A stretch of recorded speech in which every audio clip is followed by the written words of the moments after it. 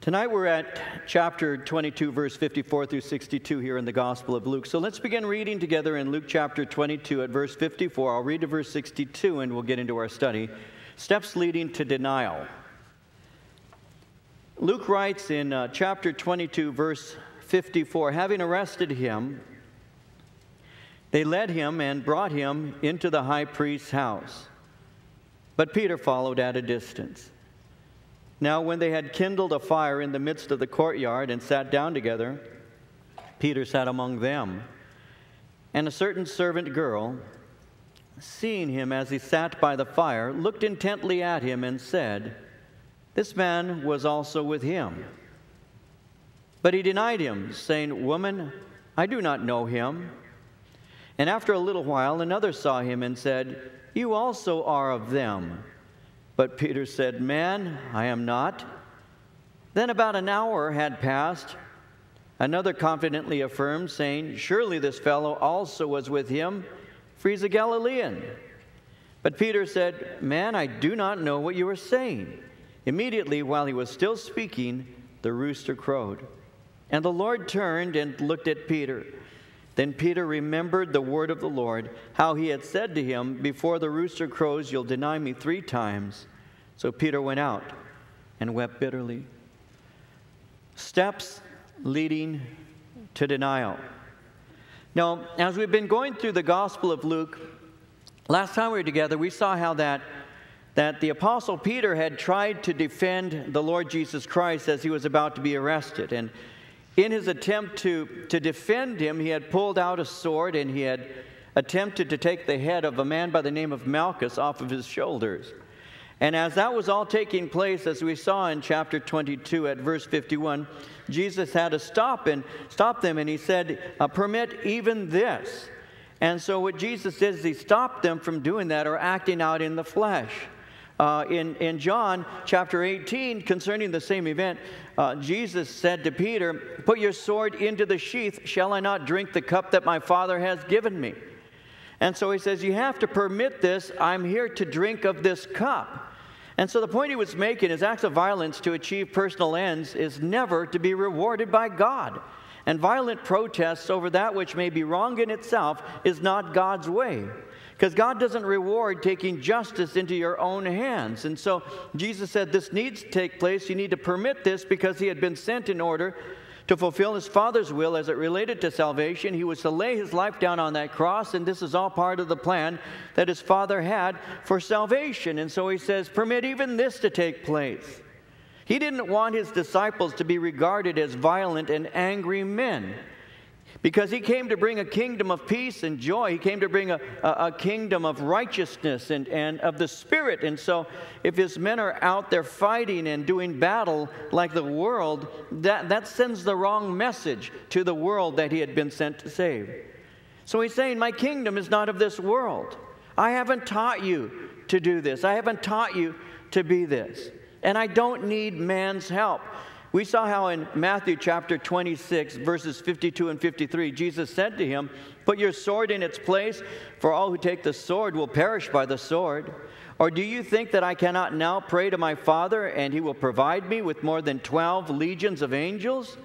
I really have accesses to forces that are immediately capable of annihilating the entire Roman army. Right now, I have access to 12 legions of angels. Right now, I have access to 72,000 angels. And so I really don't need you and your rinky-dink sword, Peter. So, put it away.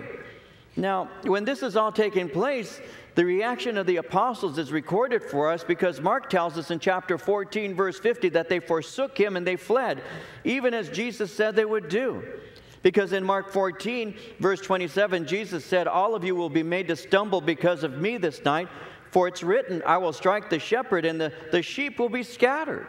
When Jesus was praying that night in John 16:32, he said, "Indeed, the hour is coming, yes, has now come. You will be scattered, each to his own, and you will leave me alone." And that's exactly what took place. They all forsook him and fled, even as Jesus had said. They were unwilling to suffer for him. They were unwilling to perhaps even die for him, and so they fled.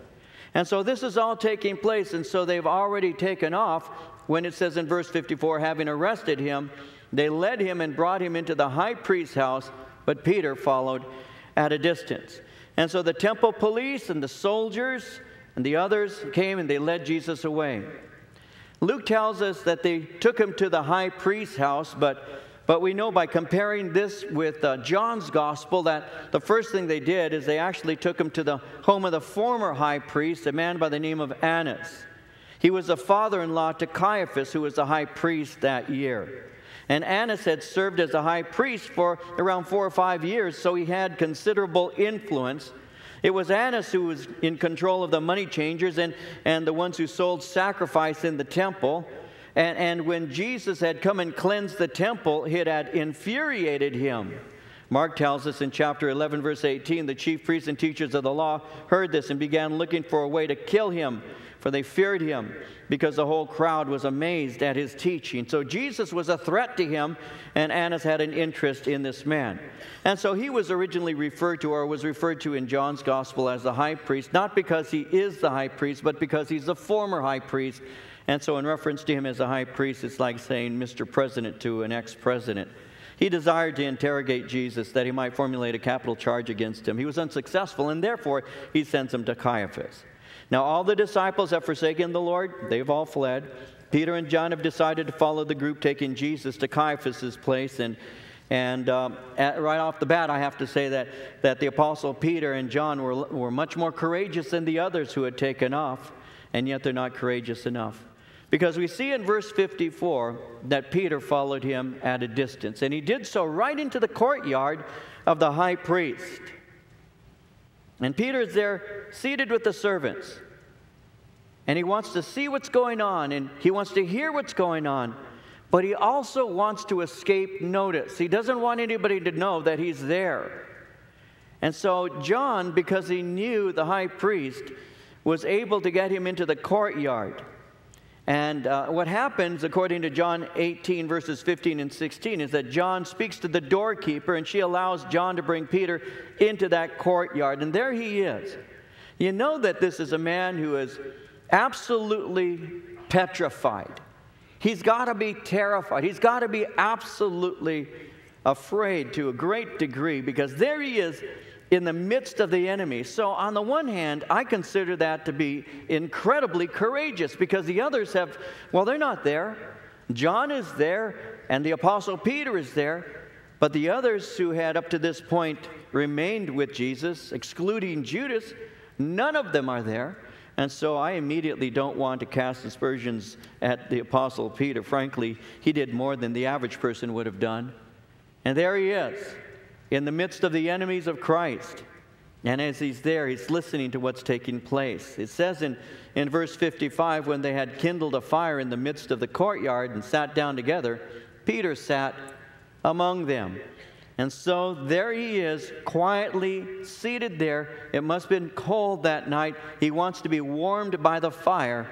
And as he's there quietly trying to escape notice, verse 56 says, a certain servant girl, seeing him as he sat by the fire, looked intently at him and said, this man was also with him.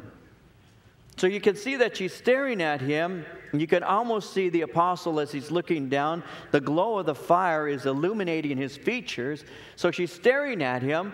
He's probably trying to escape notice, trying to do something to blend in. But she's watching him. And as she's watching him, she recognizes him.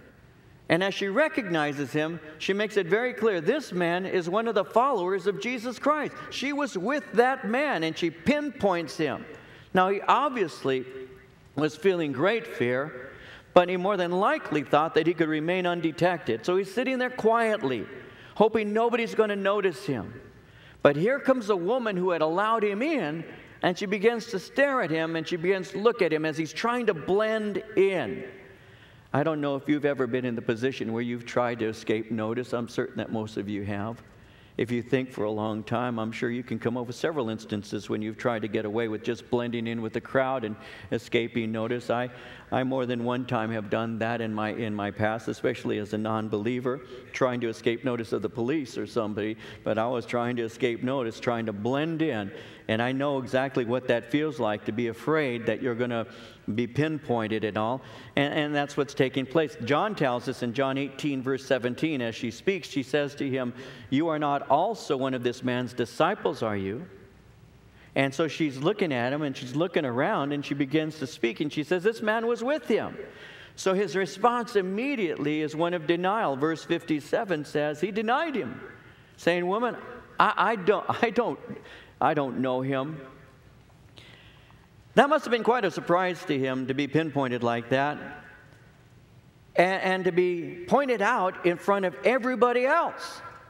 As he's there quietly hoping that nobody notices him, now she walks up, she's staring at him, he sees her, he's looking down, trying to blend in, probably trying to pull in behind somebody else, but she doesn't allow him to get away. She just stares at him. And then she says, "I know that you were with him." And he immediately denies. Now panic has set in. He's immediately trying to get away, and what he does is he lies. He tries to lie his way out of the problem. Because you see, that boast that he had made, and we all remember how he had said to Jesus, though all deny you, I will never deny you. I will even die for you. That foolish boast that he had made is ready to be exposed. It's going to explode right in his face. This boast that he said that everybody else doesn't have what I have. Everybody else doesn't love you the way I do. I love you so much, I will die for you. Well, that boast, even though Jesus corrected him, even though Jesus said, "Will you really? You're going to deny me?" No, if everybody denies you, I will never deny you. Well, it's about to explode in his face. Verse 58 says, after a little while, another saw him and said, "You also are of them." But Peter said, "Man, I am not." Now, we're told according to Mark chapter 14, verse 68, that he had moved away from the fire. He actually went into what we would call a long entryway in order that he might escape notice. So he got away from the fire, and he went into an entryway. According to Mark 14:68, he went out on a porch. And as this is taking place, a rooster crowed. He's trying to hide. But once again, he's pointed out as one of Jesus' disciples. And once again, he denies it. Well, finally, verse 59 says, "Then after about an hour had passed, another confidently affirmed, saying, 'Surely this fellow also was with him. He's a Galilean.'" Now, how'd they know he was a Galilean? Was he wearing University of Galilee on a sweatshirt? You know, a little baseball hat? The Sea of Galilee? No. His accent. The Apostle Peter came from the north.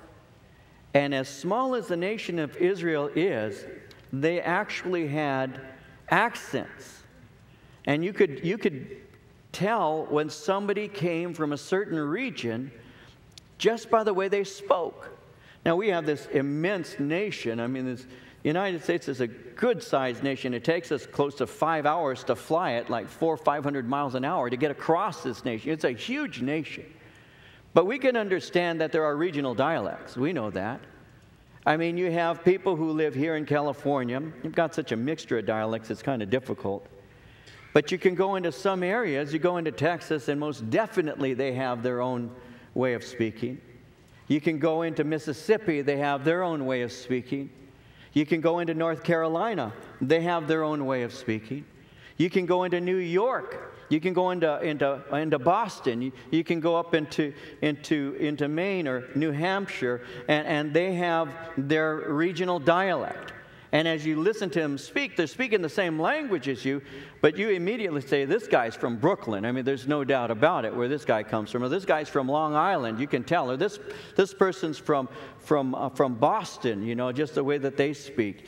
You know, and so you can pick that up. And I've met people, as you have, who are from around the United States, but they sound like they're from, you know, some other country sometimes as they're speaking to you.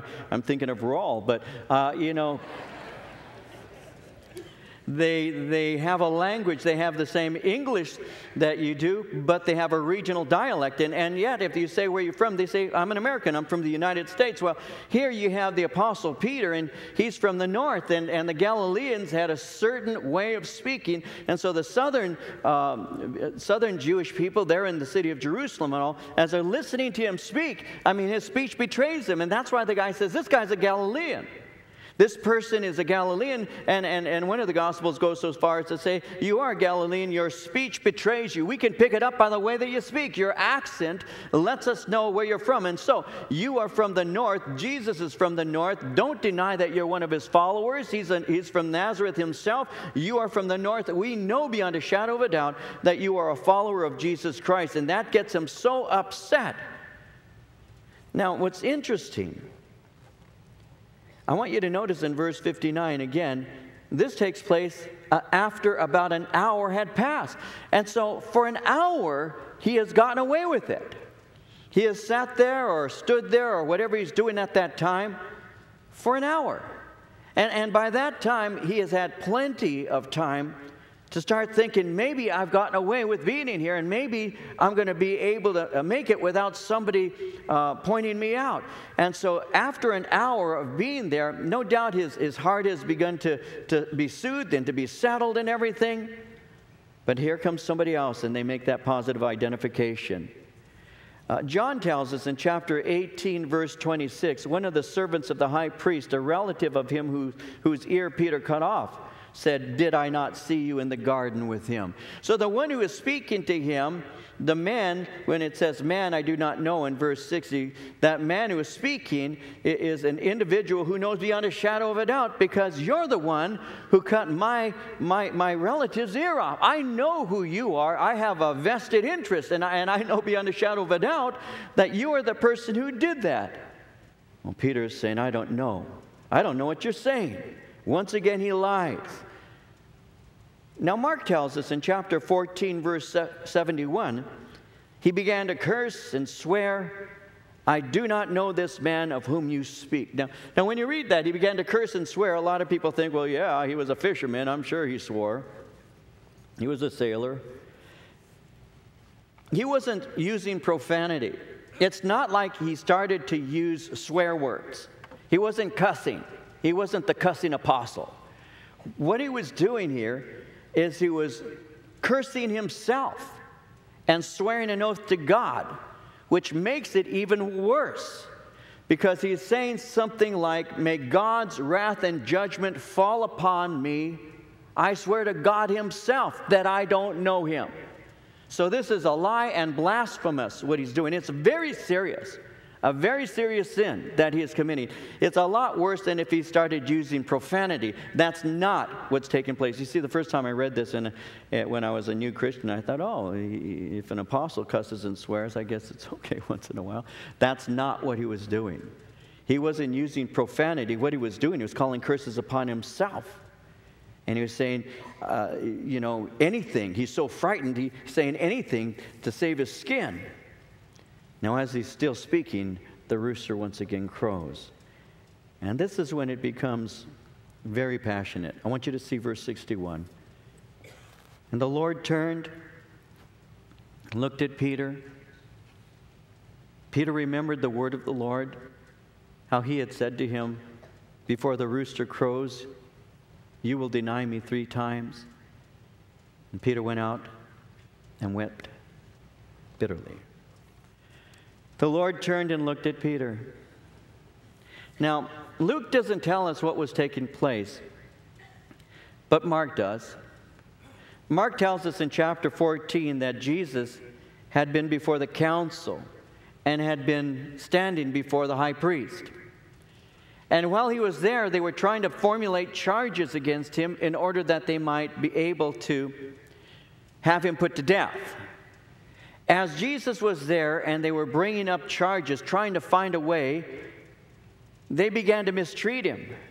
The Bible tells us in Mark chapter 14, verse 65, that some began to spit on him and to blindfold him and to beat him and to say to him, prophesy. And the officers struck him with the palms of their hands. I can't emphasize dramatically enough what was taking place. The Lord Jesus Christ is being beaten and mistreated in a way that human beings ought not to be mistreated. Sometimes when we think in terms of him taking being struck in the face. And all. We really don't think about what that means. As I look out in this church, I know there are some in this room who know exactly what it feels like to get hit in the face, just full on. I've had more than one person punch me in the head so hard that I went flying. And that was Marie. You ought to see it when guys hit me. You've been knocked off your feet before? You ever been blindsided where you don't see it coming? And somebody just nails you in the side of the head or busts your mouth open? I've had that happen when I was a kid, when I was in high school, more than once. Just coming out of nowhere. And then before you know it, you're on the ground. You didn't even see the punch as it came. That's what they were doing to the Lord Jesus Christ. They blindfolded him. And as they blindfolded him, somebody would, out of nowhere, they hammered him. They hit him so hard. And they began to bust him up. That's what was taking place with Jesus. And they began to spit on his face. In the Jewish culture, one of the most insulting, humiliating things that a person could do to somebody else was to spit in their face. And being spat on in that way was just an absolute shame and humiliation. So they began to hit him. They began to spit on him. They put this blindfold on him and began to abuse him. Isaiah, when he was writing concerning Messiah, a prophecy that was written 700 plus years before Christ, and he was speaking about Jesus. He was speaking about the Messiah of Israel. Well, Isaiah in chapter 52, verse 14 said, concerning Messiah, his appearance was so disfigured beyond that of any man, and his form marred beyond human likeness. They hit him, they beat him, and this was just the beginning of the torture. And so what had happened is Jesus had been taken, and as he was there before the high priest, and as they were trying to draw from him a confession, they ultimately were able to use something against him. And once they heard him say something acknowledging what their accusation was, they unleashed on him their fury. And so Jesus has been there, and now they've removed him. And as they're removing him and taking him to another place, that's what's taking place with the Apostle Peter. The Apostle Peter had been by the fire. He had moved into an entryway. He's been denying the Lord Jesus Christ. He's trying to remain quiet so that nobody notices him. But as all of this is taking place, Jesus, who has been beaten and his face is now bruised and it's bloody, and there's spit just dripping off of his beard as they've been harming him and hurting him, as he's being led away, the Apostle Peter and Jesus lock eyes. And that's what he's saying here. It says in verse 61, the Lord turned and looked at Peter. Now that look that Jesus gave to the Apostle Peter was a gaze. It was, the word look there in the original language speaks of a searching gaze. It was the Lord Jesus Christ not just giving just a passing glance. You have to see what's taking place here. Jesus isn't just glancing in his direction as you do when you're driving and there's a car next to you and they drive by and you might glance towards them. And you don't really pay attention to them, you just glance in their direction. This is not what's taking place here. It isn't like when you're walking through the hall and somebody walks towards you and you look up and acknowledge them just by smiling or nodding your head, but you keep going, you're not noticing them. That's not what took place here. What took place here was Jesus looked at him with a searching glance. Jesus looked deeply into his eyes. And as Jesus is searching him with his eyes, as he's looking deeply into his eyes, it's one of those moments of recognition, because the apostle has been saying, I don't know him. I swear to God, may God strike me dead on the spot if I know him. And when he's saying that, he looks up and they're bringing Jesus who's been beaten. And it's got to be true. What has happened is the Lord Jesus Christ looking at him. It's a reminder in the heart of the apostle Peter that just a little while before, I was just swearing to you that I would die for you, and look at what I just did. It had to pierce his heart. It had to pierce his heart. It had to. This look, it drove deeply into his soul. It broke him. You hear me say this every time we look at this message, every time we look at this passage. What kind of look do you think that Jesus was giving him? Some people think that he was looking at him with a harshness, an anger, judgmental. I don't believe that for an instant.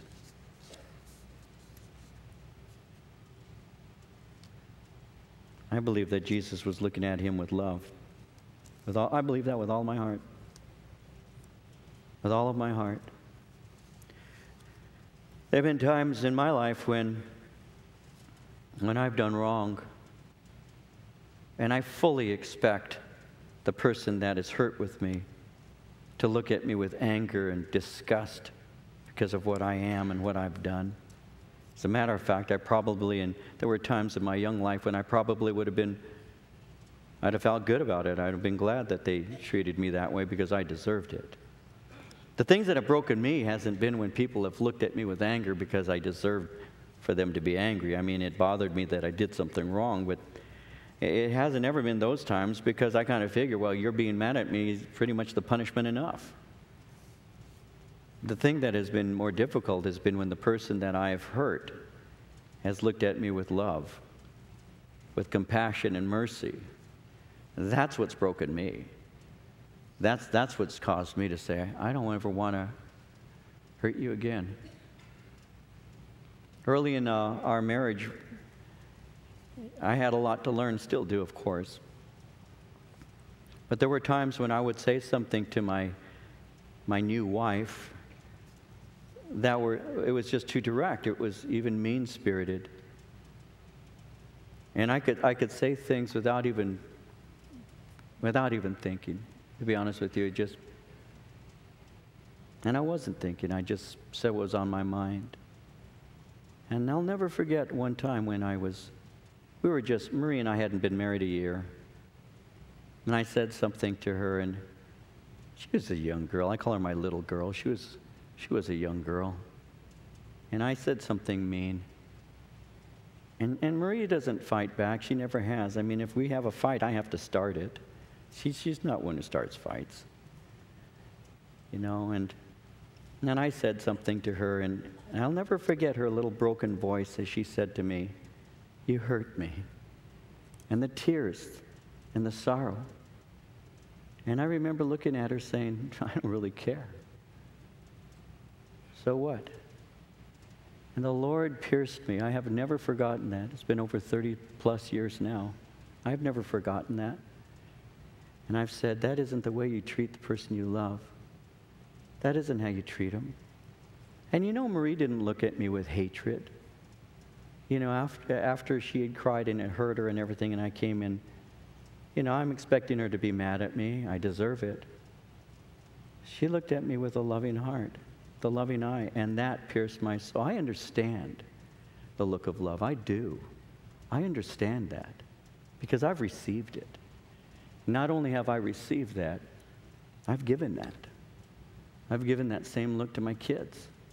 When they've done something that has been hurtful and embarrassing, when they would have expected Dad to be angry, and Dad has been. But I have looked at him with that love that disarms, that breaks, that look of sorrow, of grief. When Jesus looked at the Apostle Peter, Jesus searchingly looked into the eyes of the man he called the Rock, a man who loved him with all of his heart, but was a man of flesh, prone to failure, prone to speaking things that were much beyond his ability to fulfill. Impetuous as the day is long, but loved Jesus so much.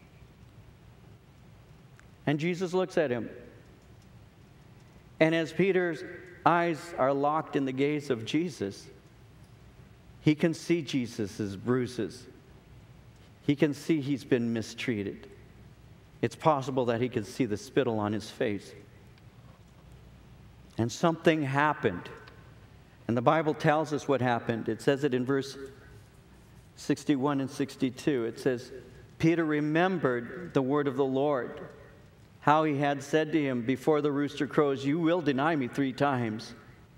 And Peter went out and he cried his eyes out. He went out and he wept bitterly. Cried his eyes out. When it's all said and done, like an explosion, and you're standing there and it's all done, you have to ask the question, how did this happen? How did I get there?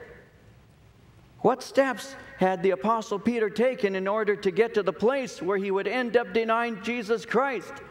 Well, we've already seen it. 1, he overestimated his own strength.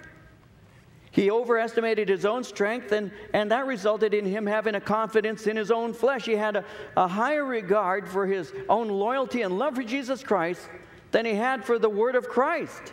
Jesus had said to him, before the rooster crows, you will deny me 3 times. But the Apostle Peter said, no, you've got to be wrong. Well, the Bible tells us in Proverbs 29:23, a man's pride brings him low, but a man of lowly spirit gains honor. Peter failed to remember that he was a man of the flesh. In Romans chapter 7, verse 18, the Apostle Paul said it this way. He said, I know that nothing good lives in me, that is in my sinful nature. I have the desire to do what is good, but I cannot carry it out. The Apostle Peter yielded to the inclinations of his flesh. He regarded his own strength as being sufficient and denied Jesus' word, and as a result of that, his pride brought him low. Secondly, he was following Jesus at a distance. He wanted to be identified and yet was unwilling to be fully identified as one of his followers.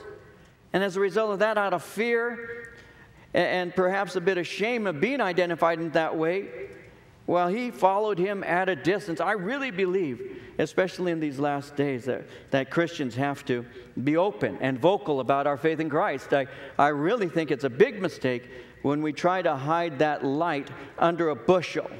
We need to remember that the candle is lit to be placed on a lampstand in order that all in the house might be illuminated by that light. But when we fail to say, this is who I am and this is who I worship, and I'm not saying that we push it down people's throats, but when God gives us opportunity to stand up for Him, when we want to be a closet believer, a chameleon Christian, when we want to blend in with the guys at the workplace or the students at school, and also that we can be part of that group and all, we're making a big mistake. We have to allow people to know who we are and who we believe in. We don't follow Jesus at a distance, and yet he did. He was unwilling to be closely identified with him. Then a third thing that he did is he tried to blend in there with the world. That's what it says in verse 55. Basically, it says, when they had kindled a fire in the midst of the courtyard, sat down together, Peter sat among them, blending in there with the world, standing near the fire. And that's when he was first identified. In trying to blend with the world, he put himself in the position of rejecting Jesus Christ. Again, you heard me say this recently. I say this often. We are in the world, but we are not of the world. Our lives are to be distinguishable, and our lives ought to be a contrast with the world. And the things that we believe and the things that we do ought to be things that result in the glory that is given to God. Our light is to shine in such a way that men see our good works and glorify our God who's in heaven. I would ask you, I would encourage you, I would ask you and encourage you to be open in your faith with Jesus Christ. To be aware of the fact that you can make your identification known. You got to get in the Word. I was talking to Marie about this just the other day. I was talking to the guys about this yesterday in a meeting. But I said, I want to identify with the Lord. I want people to know who I identify with, and I'm very careful who I allow to influence me. in matters of morality and all, I was telling Maria, I said, pretty much anything that, Madonna believes is probably everything I disagree with by and large.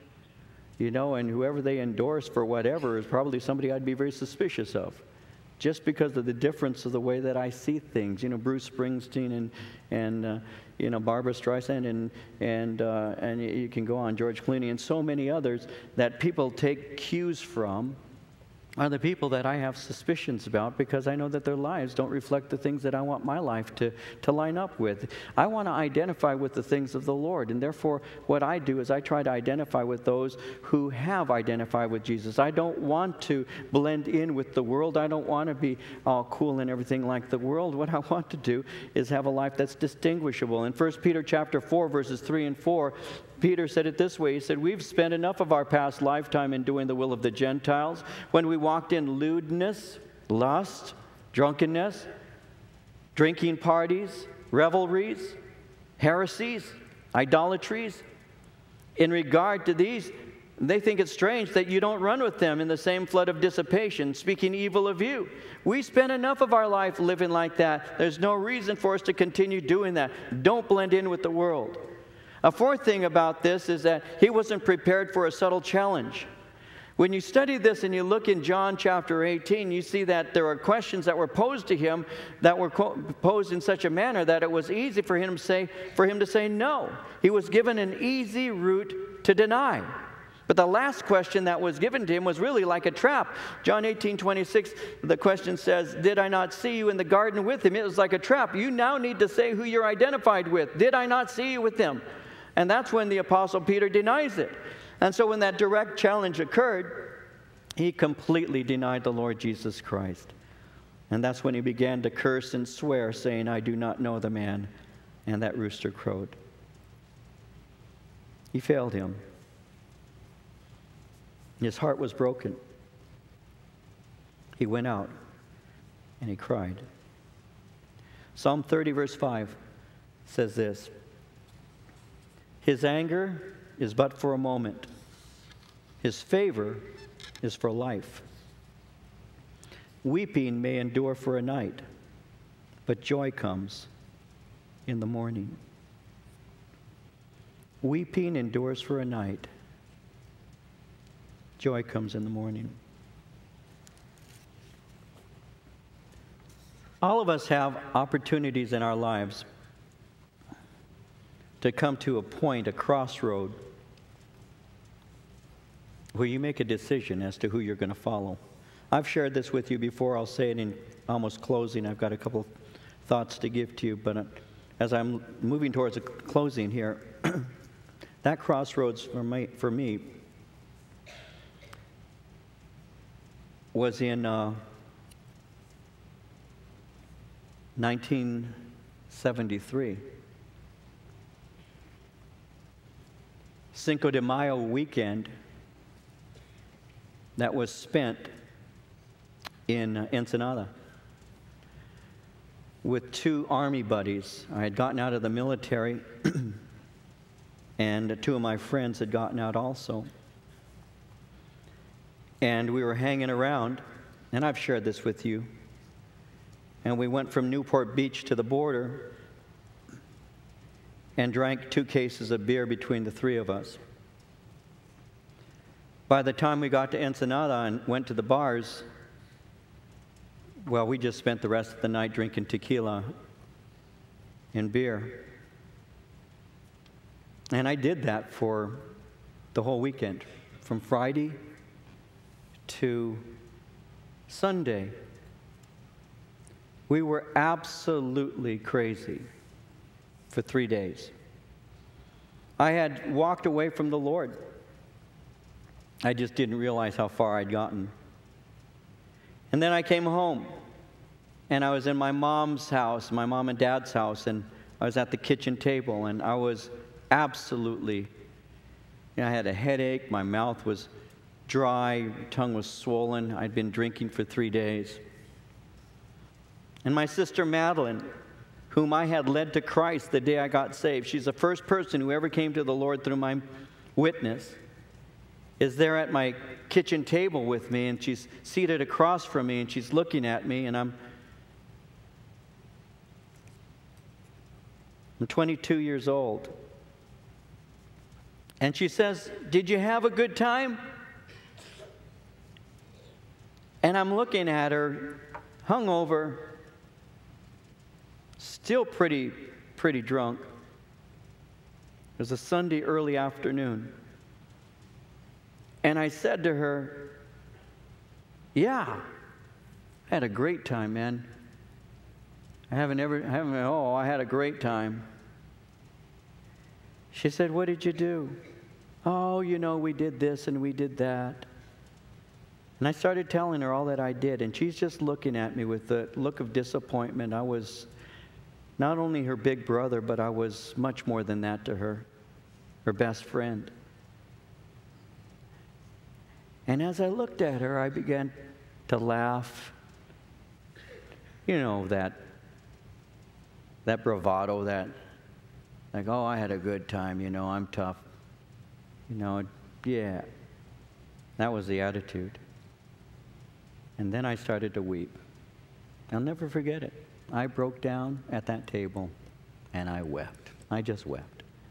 I said, "Madeline, I am absolutely miserable. I walked away from Jesus. I can't take this." Do you know that when I was in Mexico, I was drunk and I found a Bible tract, and I picked it up and I handed it to a guy, and I was going to try and witness to him while I was drunk? Yeah. What a hypocrite, huh?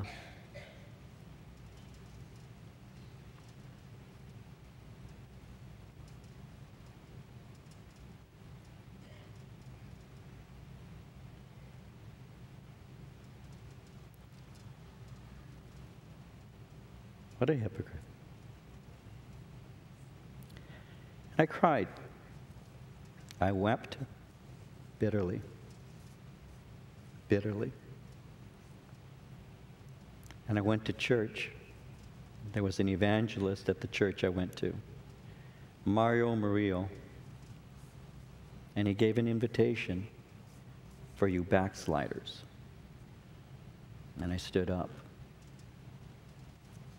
And I said to the Lord, "God, forgive me, a sinner." I know what it feels like to deny the Lord. I know the pain that you go through and that you cause other people, the disappointment that you see in the eyes of those who love you and respect you, the hurt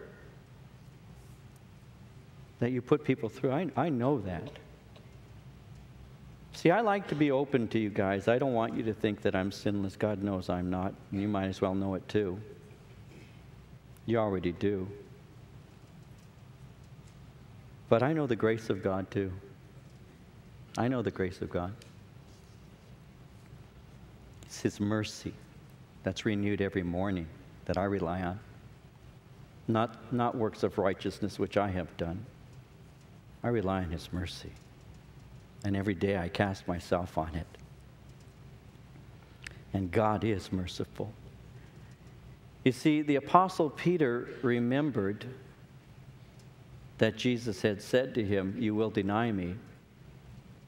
But he had forgotten that Jesus had said, "Satan has asked for you that he may sift you as wheat. But I have prayed for you that your faith should not fail. And when you have returned to me, strengthen your brethren." See, he forgot that Jesus said, "I have prayed for you." And you want to know what? Perhaps I have some in this room who have forgotten that Jesus is praying for you too, because the writer of Hebrews tells us He ever lives to make intercession for us. He is our high priest, and He's still praying for us to this day. And He's praying for you the way that He has prayed for me, that my strength would not fail, and that I would return to Him, and that I would strengthen my brethren. And that's what I try to do from this pulpit, is I try to strengthen you, because I've received that strength myself.